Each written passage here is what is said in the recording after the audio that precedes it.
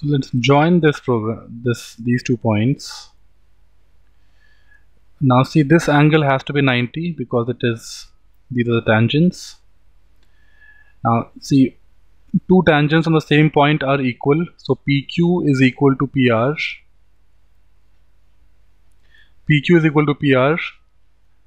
These are 2 radii, so they have to be equal, and then these two angles are equal, and therefore these 2 triangles OQP and OPR, they are congruent.